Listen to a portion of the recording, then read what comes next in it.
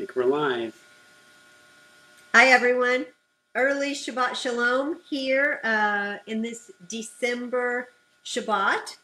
Hanukkah over yesterday. We thought we would come to you with some other kinds of ideas right here from our kitchen. You can see the ideas hanging out right here. How is everyone today? How are you? I think I'm doing pretty good. There's David. He says hi. Yeah. I know he and Linda usually enjoy watching it.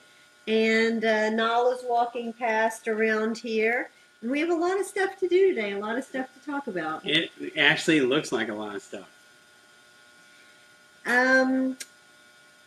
Sometimes when one person is feeling something, a lot of other people also will be feeling something. I mean, I think that we're all unique to a degree. We definitely have this very unique spark of the divine, but still we have so many things that are similar, so many needs that are similar, so many great things about us that are similar. And when Hanukkah is over and we have these days ahead, I wonder how many of us feel a little ungrounded. I wonder how many of us are feeling like, well, now what?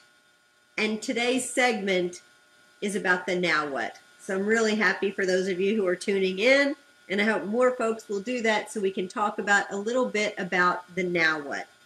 Sound good to you, Barry? It sounds great, but I'm just worried that there's not enough stuff here. Can you believe it? Bang. There's not enough stuff here, Debbie. So where would you want to start with all these different things? Well, I'd ask you before we get going to join me in taking a breath or two. Just really a big inhale through the nose and a nice exhalation through the mouth.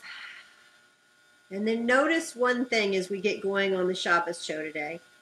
Notice if when someone brings up new ideas or things that, are a little different. Hi, Steph.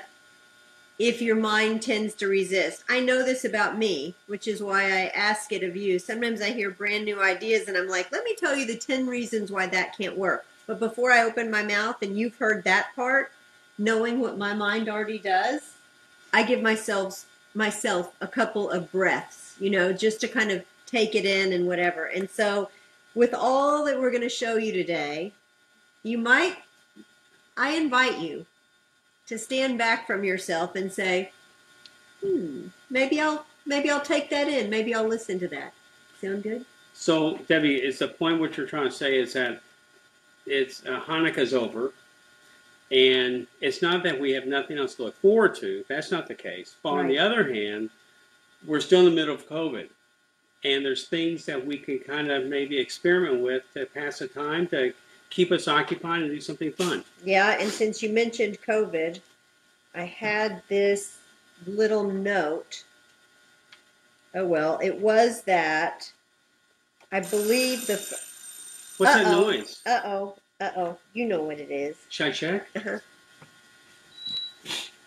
Two things at once. Okay, I'll tell you what's happening. What's happening is that the challah is ready. We had to bake it early. I'm getting it over to a friend's house early, but we have a second one for us, and that bread maker just went off. Is it ready? You're seeing the challah way early today. How beautiful, Debbie. Is it really, really, really done now? Yeah, doggone it. It looks pretty to me. Oh, I think just one more minute. Okay, let's do it. Just one more minute, and then it'll be all done. Okay, so as I was saying, so we're breathing, we're grounding ourselves, and we're thinking about these what appear to be shorter days and longer nights ahead, and things that perhaps we could do that ground us in Judaism. So, all right, there's a quote in this book here that I have my hand on, but I don't especially love the quote, so I'm not going to give it all to you. But here's one part before the quote. The much dissected Pew Research Center study of 2013 revealed that most Jews do not connect their Jewish identity to Judaism. And this particular author says, I wanted to find out if that's because we haven't really looked there. And I feel that way every single day. And then there is another quote, which I'm not going to give it all to you at all because, well, I'm going to tell you the long and the short of it. The long and the short of it is that it's a rabbi saying that a lot of us who identify as Jewish don't do very many Jewish things, whether that's ritual or prayer or study or whatever you think of that might make you Jewish. We simply, by birth or heredity or whatever, say, you know, we're Jewish people. And he went on then to say, here's the word, I want to toil in it. And that's what I really wanted to impart to you. I want to toil in it also, whether that means learning Hebrew or doing things with my hands. So this takes us back to where we are today. You got flour on you. Oh. This takes us back to where we are today, which is to ground ourselves during this time. Do you ever feel like that? Like now my mind's beginning to go away from me a little bit and give me the recordings that it usually might. What are we going to do with the rest of these days? Now we've put away all of our Hanukkah things. Well, it's not Rosh Hashanah, and it's not Yom Kippur, and it's a long time till Purim, and I love the outline. I love the rituals of Judaism, which, you know, Shabbat supersedes all of them. They ground me. That's why we're here, showing you the challah and doing this. But I want to show you some ideas and some things and see if any of them take or if you like or appreciate any of them. All right, here's what's more. In my yoga studio, I have blocks and straps and all of these things. And as I started to teach this year, it felt very sad for me to have all of these beautiful pieces of yoga equipment on my shelves with no practitioners to share them with. So I started saying to all of my practitioners online, come get a block, come get a strap. It does me no good. And I'm not really certain exactly when we're all going to be together in one room practicing yoga again. All right, so I love to teach Jewish experiential, anything that you want to call it, particularly experiential or sensory Torah, really feeling things. So I want to show you some things, and I want to share the supplies that I have with you. And I'm really talking to my neighbors. So like if I don't know you and you're tuning in from Japan, this probably isn't going to work out for you. But if you're one of my neighbors and you know who you are, then you can come by and grab some of this stuff from my porch. So this is a big agate rock, and I have painted it here with this paint, and I have paint, and I have all of these paint brushes because this is a project I did with Temple Emmanuel, right? And then I chose words to put on this beautiful agate, and I didn't paint it all the way. I left a lot of the sparkling rock undone. You want to talk about something that grounds you. So you know how you might be strolling through Facebook and it'll say there'll be light at the end of the tunnel, or another little saying will be don't put off till tomorrow. Doesn't move me. None of those things really move me. We took it out, didn't we? Yeah. Yeah, just put it. What moves me is what I can find myself in the Torah, and I keep a lot of those. So I keep things like on index cards. When I read something in a prayer book, I'll be sure to mark it for later and go back because I want to put my hands on it. I want to hold it. I really am a sensory person. I want to see it. I want to smell it. I want to hear it, things like that. Nothing is more grounding to me than taking something meaningful and actually putting it on a rock. So here's how you do it. Hi, Mike. So here's how you do it. Did you get some pickleball in today, Mike?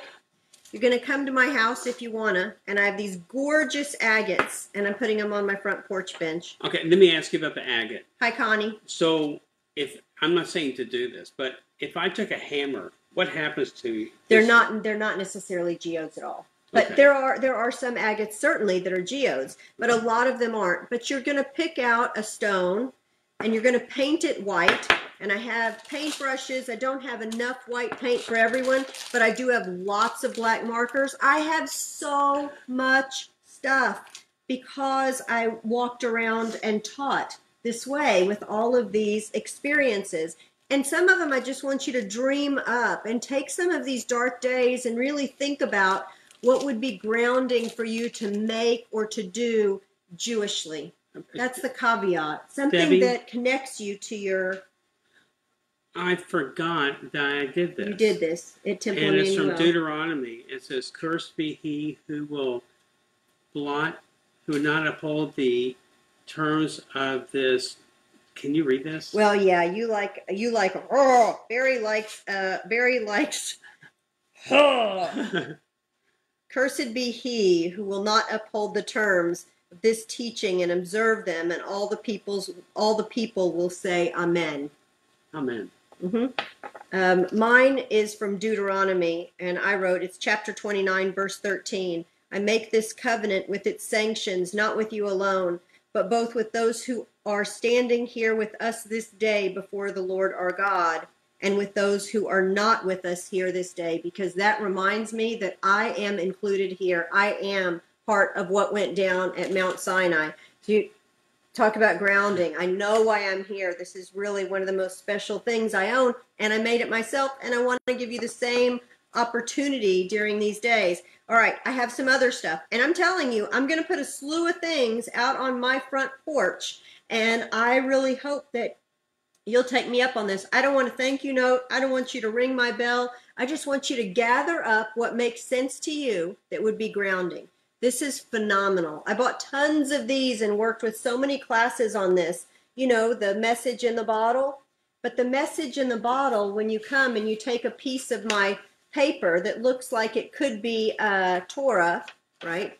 Could be parchment. And this, it's not coming off very good, I can see on the device. But you'll have to decide, what is it that goes in here? And I always sprinkle stones at the bottom. Maybe you like that, maybe you don't. Maybe yours is going to be filled with water, and there'll be some essential oils in there that are from the time of the Bible. And then I have these, and they're plexiglass. And you'll take the sticker off, and they're really clear. And I do things on them like Aaron's breastplate.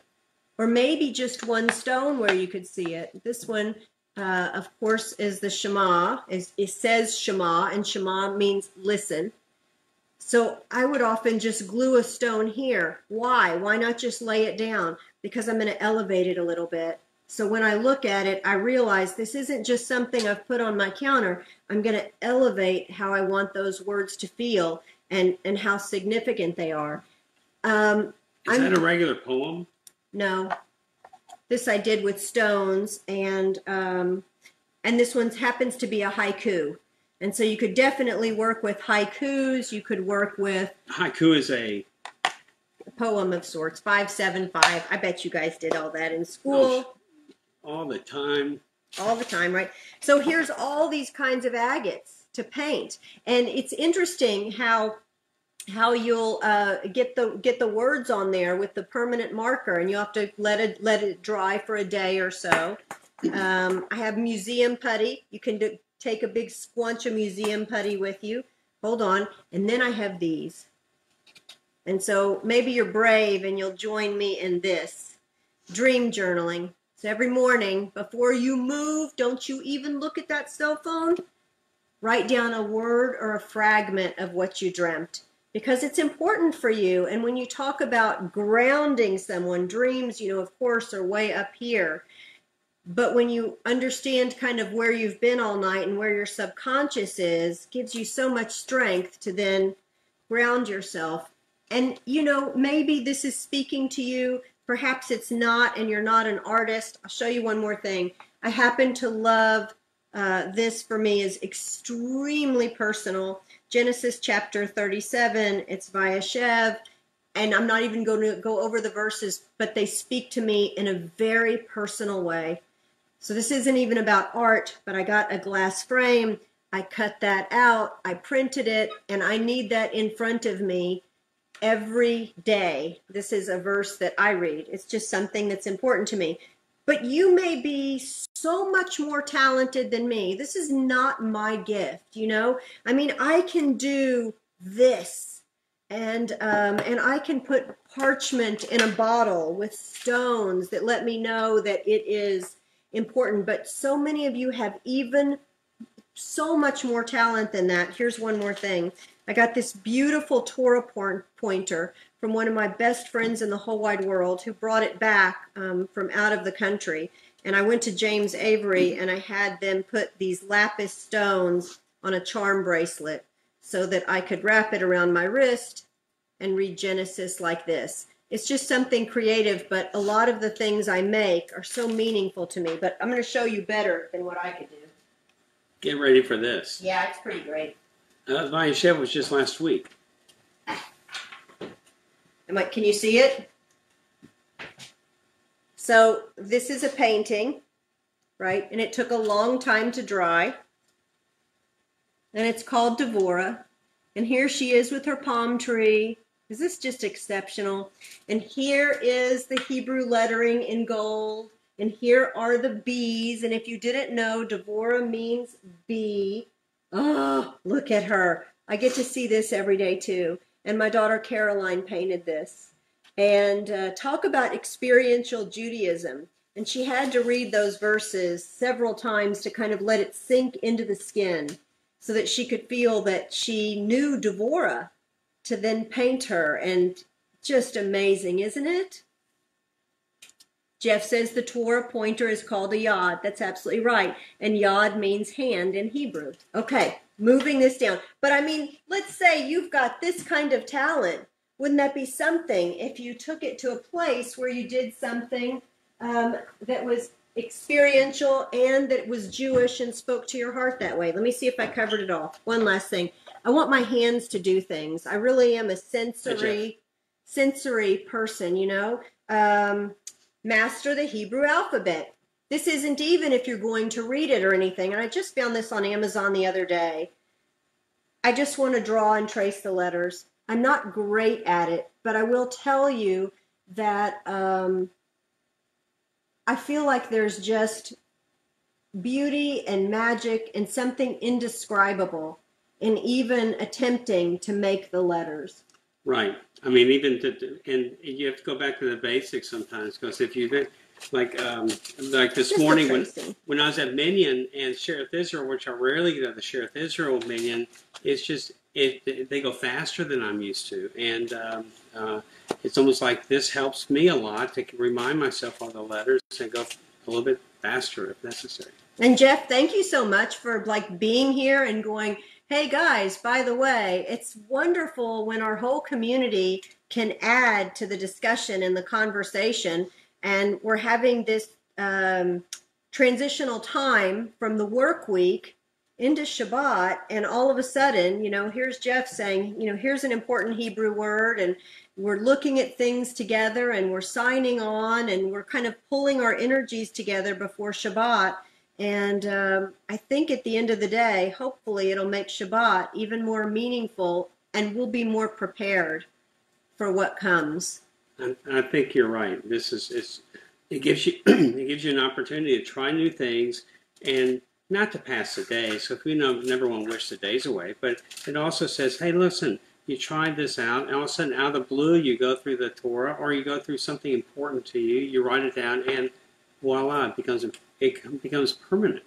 Sometimes I take my little Torah. This one's just in English. Have you read some of this? I've read some of this. And then I'll just open it and think, what's there for me today? And you never know what could be there. And it might be the very thing that you've been waiting to hear or that you want to then take to your heart. And so I'm telling you all, I am going to put all of this stuff on my front porch bench. Tell your friends, come get it. I hope every ounce of it disappears. And I hope you get very busy in your little dream journal or your Torah in a bottle, or maybe you're going to glue a special stone right here where you can see it every day like a tiny altar.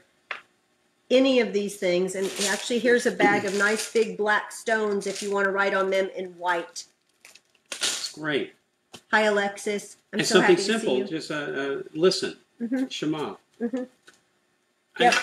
Debbie, before I knock everything off. I know, we have a lot of stuff around here. This dream journal reminds me of this week's Torah portion. You're kidding. What? Would I kid a kidder? Of course not. This week's Torah portion is Mikhates, and Mikhates is the second Torah portion of the Joseph's story. And so this, of course, begins where the other one ended. Last week's ended off. Joseph is in jail, and Mikhates means at the end. So it's been about 2 years, and now Joseph has been stuck in jail. It's pitiful. Meanwhile, Pharaoh had a couple of dreams, and Pharaoh calls his and the taster, his food taster, Pharaoh's food taster says, by the way, the food taster does not want to get in trouble. But he says, hey, look, there's a Hebrew in jail. He's in jail with me. Please, Pharaoh, don't be bogged down with whatever I did. But he interprets dreams. Pharaoh calls him up, cleans him up, and everything looks great. Joseph interprets the dreams, and the dreams, of course, he comes out and says, hey, listen, you can do the following, and you can be the greatest guy in the world, and by preparing for the drought that's about to come, and the Pharaoh says, what would you do? And he says, this is how you do it. Then he ends up saying, who would be the kind of man who would do this? And Joseph tells him, you need to be, he recommends Deloitte, but the Egyptian Deloitte company. It's a little bit different back then. And so they says, well, you're the man. So all of a sudden, this dream guy, right? Keep your dreams together. This guy, that dreams became his entire misfortune, led to total prosperity for Joseph. Joseph gets wealth beyond his measure, right? He also gets a new house, gets a wife. His wife that Pharaoh gives him is a high priest's daughter of all people. And then he even changes his name. So it's as if Joseph has a transformation, and he becomes not Jewish anymore. Now he's Egyptian.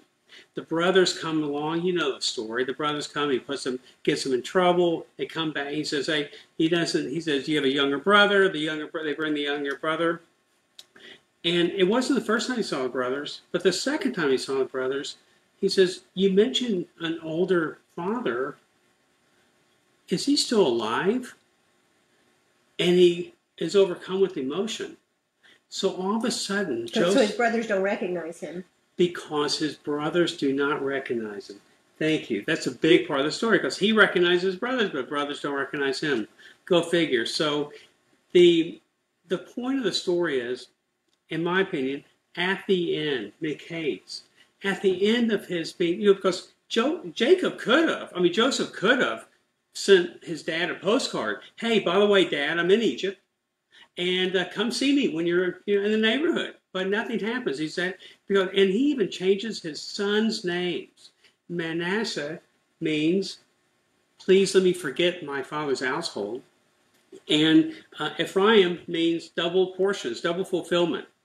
And it's almost as if he doesn't want anything to do with this. But with all the wealth and everything he has, he can't take it. He sees his brothers and thinks of his family. So maybe this is the time that at the end of this holiday, maybe it's the time for this four-person to speak to us and say, is there someone that you forgot about? Is there a parent, a sibling, a friend, or a coworker that maybe instead of waiting for them to show up and they don't recognize you, to come reach out to them and say, listen, this is ridiculous. There's got to be something to fix this. That's it. Who grounds you? Who grounds you? Who grounds you? Yeah. That's a little bit, we were on the same page today, and I didn't even really realize that till now. Just what is in your heart? What's really in your heart? And so maybe if we're a little less busy during this time, the holidays are not here, a little bit more quiet time, perhaps making a project, or hanging on to a rock, or recording a dream. Maybe any of these things will help us stay true to what's in our heart, what's right here, within that spark, and keeps us grounded. Debbie, thank you for all these things. Maybe some people will like it and they'll be out there ready for you. I hope so. We're going to go set it out right after this. It's part of what we're going to do for this Shabbat. We've been very inspired by all who are doing things for everyone around the country and around the globe, feeding people, doing all kinds of mitzvot. And I looked in my closet today at all of these supplies that have not been in use in 9 months. And I said, surely we can do better. You never know. And please post whatever you make. I want to be inspired by you, please. Debbie, thank you. Thank you for your spirit. And thank you for your Torah portion. Shabbat Shalom. Shabbat Shalom, Debbie. Shabbat Shalom, everyone. It's so wonderful to get to see everybody, even these few minutes before the sun sets. Shabbat Shalom. Hey, Jeff, if you come by, if you happen to still be on, there's a special gift for you that's a little bit different. Shabbat Shalom.